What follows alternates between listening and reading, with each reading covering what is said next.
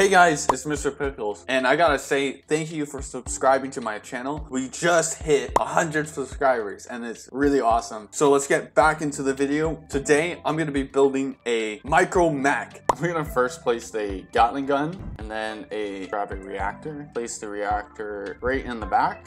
So in order to get this mech to be micro, we're gonna have to make really small legs. And the only way I found to do this is by using reverse rotors, which is difficult to get it right. We're gonna have to place a block here, another block here, place a rotor here, delete this block, and then delete this rotor head, place a rotor here, and then delete this block, and then delete rotor head. Now I can place a parachute hatch where I want it, which is right here.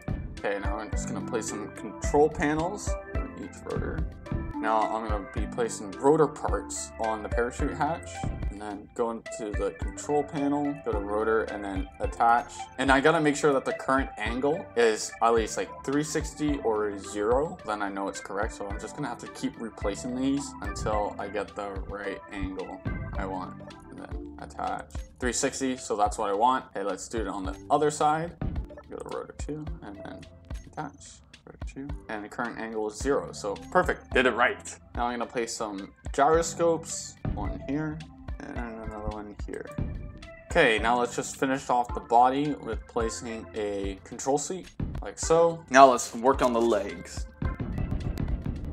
Okay, so I just finished the legs, so I'm just gonna go into the control seat and set up the legs so that they're able to walk. Also, I'm gonna set up the gyroscope so that they can override the mech and make it stay upright. Okay, I'm back. I got the legs set up so that now they can work and move. I also set up the gyroscope. Also, someone mentioned in the comment section in my last mech video, if you haven't checked that video, you should definitely check it out. But he mentioned that I don't actually need 2 overriding gyroscopes. I can just only use 1, and all I just need to do is just turn override controls on, and that's it. And I found out that that works just as well, so I'm gonna be using that. Okay, so just to finish up this mech, I'm gonna add some armor plating to it just to kind of give it a little bit more detail. I'm gonna be using heavy armor plates, only just because this is such a small mech that I think that the heavy armor platings wouldn't hurt the extra weight to it, and also just give it a little bit stronger armament.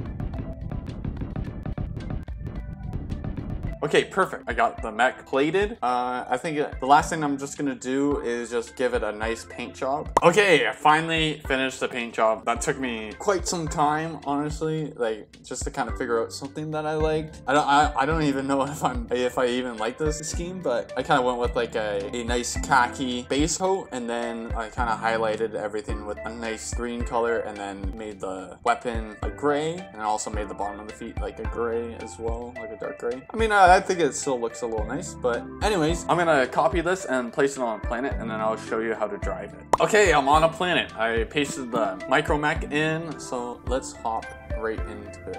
Okay, all I have to do to start it is just like the other mech that I made. I just press 1 to move the left leg, and then I hit 2 just to alternate the legs. So yeah, it can walk. It also can shoot if you wanted to shoot at things. I think this mech actually turned out really nicely for how small it is. I mean, it's not gonna move fast because it's small. Maybe in a later video I'll actually build a bigger mech that can actually move a decent speed. Okay, thank you for watching. If you like this video, please consider subscribing to my channel to see more pickle content. I'll see you in the next video.